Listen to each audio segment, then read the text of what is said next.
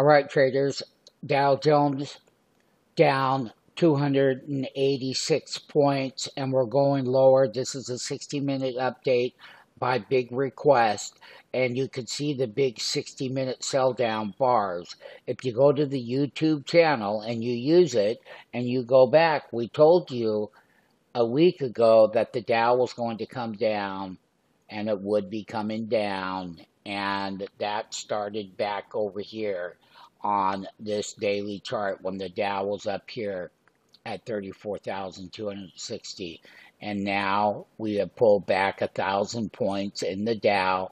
This is the 60-minute reversal. That is the support level that we're going to test right now.